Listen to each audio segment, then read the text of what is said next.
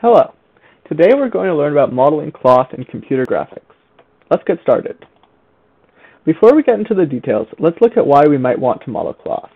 When we reference cloth modeling, what we're actually referring to is thin shell material models, which can include the motion of a variety of objects. These include clothing, folded paper, or blankets. Naturally, we can see that these objects are likely to appear in more complicated animation projects. First, let's take a look at what makes this problem different from other motion.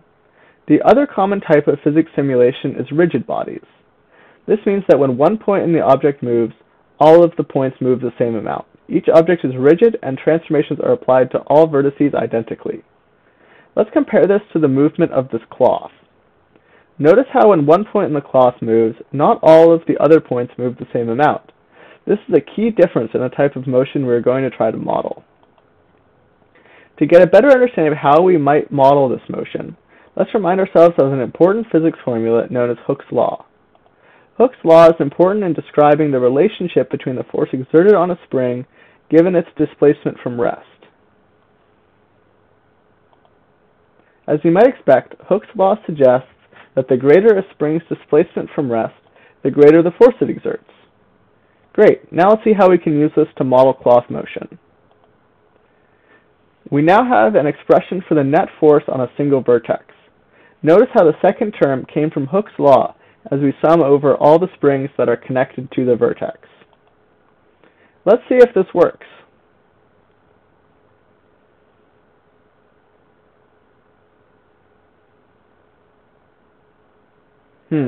That doesn't seem right. The horizontal and vertical springs can shear. Let's try adding some more springs. Now we have diagonal springs connecting all the vertices. Let's see if that helps.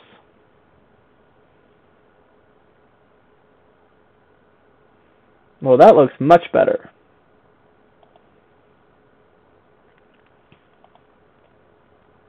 To make things simpler to explain, our graphics are essentially two-dimensional. To make a cloth 3D, you would need to add additional springs, the ones in green, that control how much the cloth bends. Previously, we've been using K, our spring constant, as 10. Let's see what it looks like with other values of K. The spring constant K is how we can control the stiffness of our cloth. A higher spring constant, less stretching. It's kind of weird that the cloth just keeps going though. Let's add some damping. To add damping, we add a slight force in the opposite direction of each spring's velocity. In our last term, we compute the relative velocity between the vertex and each of its neighbors and multiply it by the damping factor, d. Okay, we have an expression for the force on the vertex. How do we actually apply this? If possible, we'd like to only keep track of each vertice's position. Verlet integration gives us this. We'll be using Verlet integration to update the system. This approximation is derived from Newton's laws and Euler's method for numerically solving differential equations. The key feature is that we don't need to keep track of or compute the velocity of each vertex. We just need the current position, the previous position, and the acceleration, which we can obtain from our previous expression for the net force.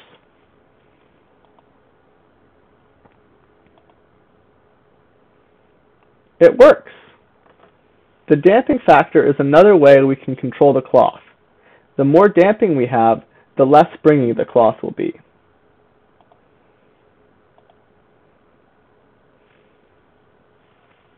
Now let's talk about cloth interactions.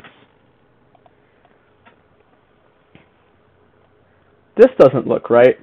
We certainly don't want our cloth to self-intersect. To prevent this, we draw a small sphere around each of the vertices of our cloth. We don't care if a vertex's sphere intersects with one of its neighbors, since their interactions are already handled by the springs. However, if two spheres intersect that aren't neighbors of each other, We want to move each so that they are no longer colliding. That looks a lot better. Collisions with other objects can be implemented similarly. For example, a rigid sphere. Suppose that the smaller balls make up the cloth and the larger ball makes up the sphere. We can, as with the cloth self-collisions, simply move the cloth to its position before intersecting the sphere and set its velocity accordingly.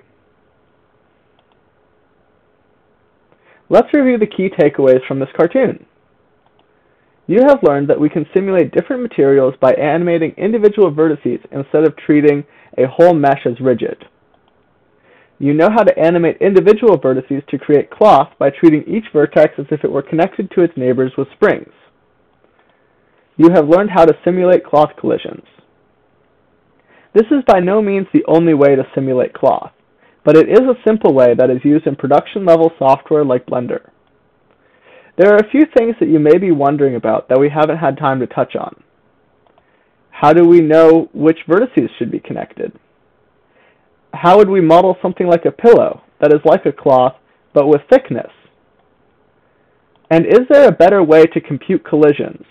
One that can handle high velocities, vertices that are far from each other, and collisions with small objects. These are things we don't have time to cover, but if you're curious, there's lots more to learn about this topic. Thank you for watching.